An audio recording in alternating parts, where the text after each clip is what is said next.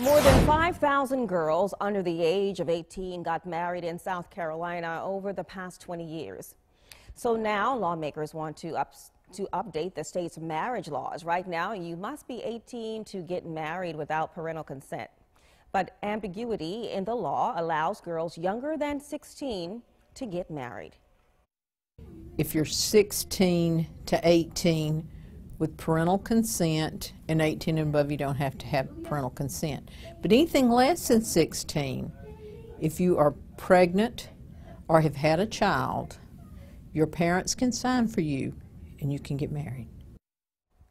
A bill filed by State Senator Katrina Shealy would get rid of the pregnancy exceptions and keep 16 the minimum age for parental consent. Shealy is also working on a separate bill to raise the minimum age for marriage to 18 without any exceptions.